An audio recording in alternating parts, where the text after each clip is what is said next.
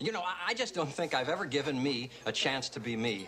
But, of course, interestingly, at the exact same moment that I achieved what will probably prove to be my life's work, that's the moment when I started being the real me, finally. But it may be true that the synchronicity of those two events might blur the resultant individual effect of either individually. But it is, nevertheless, also certainly true, I will say now, however subjectively, that human teleportation, molecular decimation, breakdown, and reformation is inherently purging. It makes a man a king. From the moment I walked out of the pod, I felt like $1,000,000. You know, I think I am going to have cannoli after all. Waiter, I mean, what an accomplishment. But what have I really done, though? All I've done is say to the world, let's go. Move. Catch me if you can. Waiter, Jesus Christ. The fly